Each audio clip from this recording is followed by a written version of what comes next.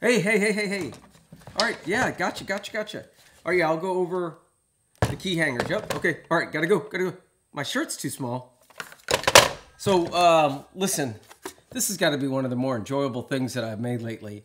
So it is 5 layers.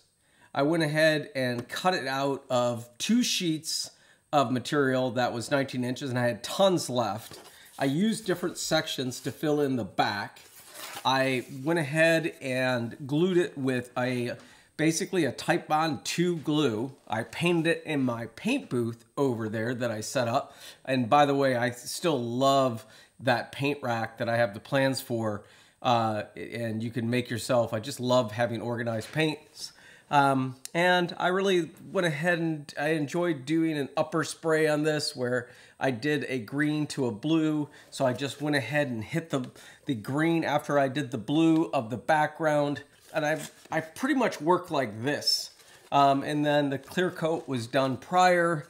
And then the hangers, I have the link below to both bronze and black and aluminum or silver, whatever you want to call it. But I really enjoyed it, just like I do my records.